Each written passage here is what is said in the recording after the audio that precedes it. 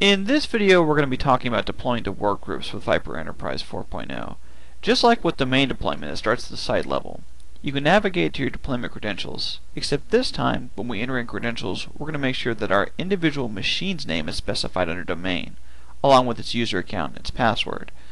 Once we've verified that, we can add multiple machines onto the remote credentials section by adding, editing, or removing them. Now, the local impersonation credentials is different. This is a user account which allows the VIPRE site service to run under an account with network permissions.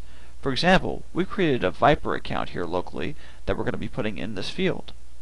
And we'll click Apply and then OK to approve this account.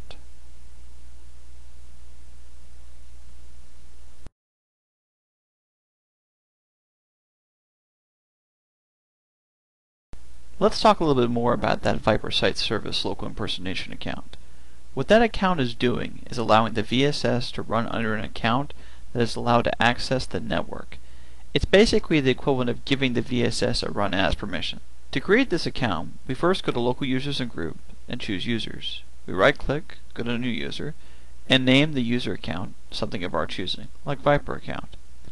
We'll then give it an appropriate password for our network policies, and then we'll uncheck users must change password at next logon and change the password to never expire, and then just create it. We'll click close and the account is then created. At that point, we want to make sure we go back into the console, and in the console we're going to check to make sure that the VIPRE site service is set to use that account for its local impersonation when deploying to workgroups. The local impersonation account will only be deployed with workgroups, so you can make sure that it's correct here and there. Enter in the password again if you like. But regardless, just click OK, and then you can deploy as normal by right-clicking and selecting Add Agent. Feel free to ask any questions about this process to support@sunbeltsoftware.com.